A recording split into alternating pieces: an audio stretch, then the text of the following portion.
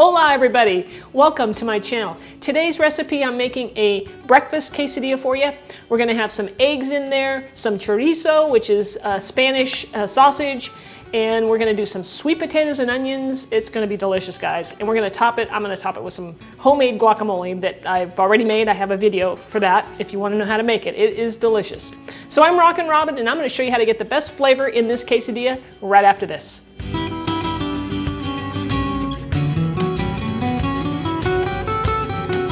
First off, guys, we're gonna need some tortillas. I'm using flour tortillas for this. I've got a yellow onion here, coarsely chopped, some pork chorizo. You can get that in any supermarket. A sweet potato, that's organic. We'll need some eggs. I'm using Monterey Jack cheese right over here. You can use any good melting cheese that you like. And we'll need some butter. All right, so to start off our recipe, I am going to cook the chorizo. I have it right here. I got my frying pan on medium heat. Well, actually it's on low. Let me turn it up a little bit. And I cut off the end of the chorizo here, and then I'm just gonna squeeze it out. I'm not making very much today, just, you know, a couple of quesadillas. So I'm gonna put that in the pan. This needs to be cooked, guys. It's raw, so make sure you handle it carefully so you don't have any cross-contamination. And I'm gonna cook this with the onions once it gets going. In the meantime, we've gotta cook our sweet potato, right? So the best way to do that, and there are a variety of ways, you can put it in the oven at 425 for about 45 minutes or until it gets soft. Or you can do like I'm gonna do, is I'm just gonna poke some holes in this. Grab my fork here, and so it doesn't explode, and I'm just gonna put it in the microwave for about 4 minutes or until it's just soft. All right, so now that I've spread out the chorizo, I'm gonna add the onions to this. They give it some really good flavor. And we're gonna cook this for, you know, about 10 minutes or so.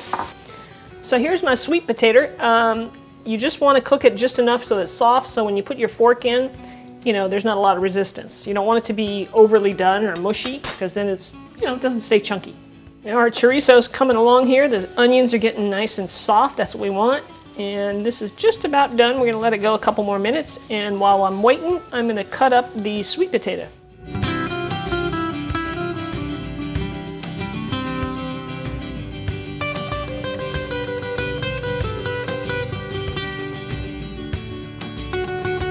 All right, guys, the chorizo is done. I've got it sitting right back here, just staying warm. Now it's time to work on our eggs, and once we get the eggs going, we're ready to put this whole thing together. So I'm just gonna put my eggs in a bowl here.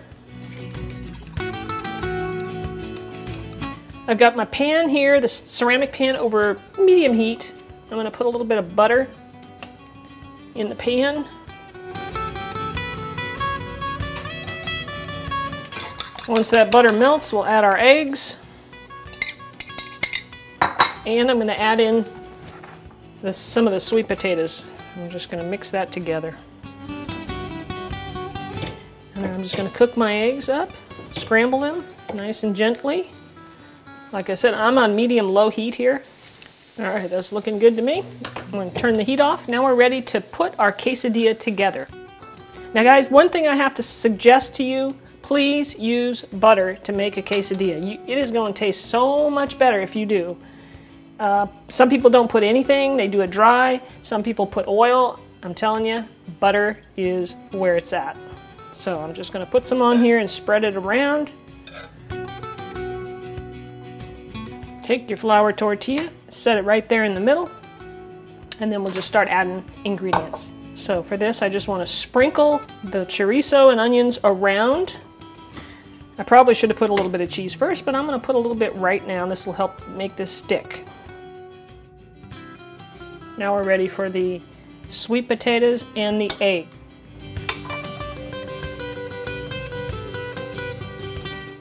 Then you're going to want to top it with some more cheese so that everything kind of sticks together.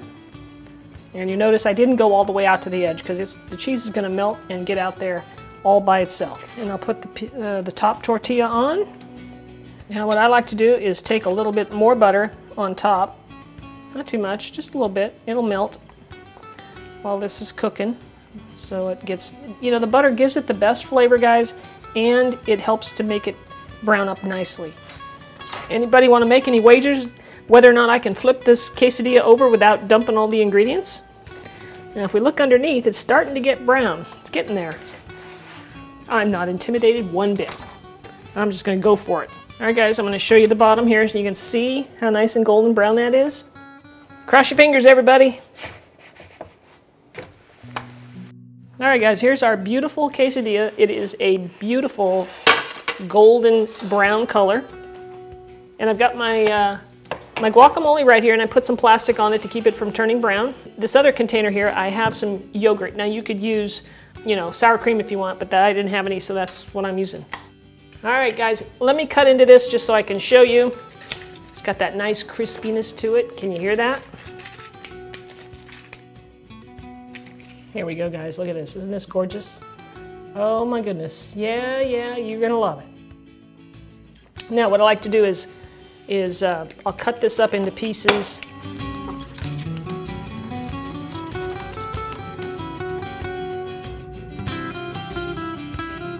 And of course, our delicious guacamole.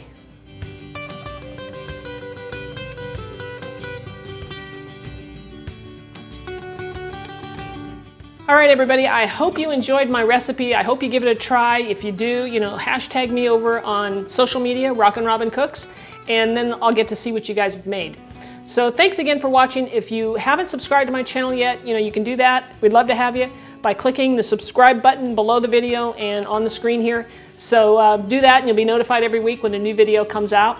And share the video for me. I really appreciate when you do that. So thanks so much for watching, everybody. We'll see you next time.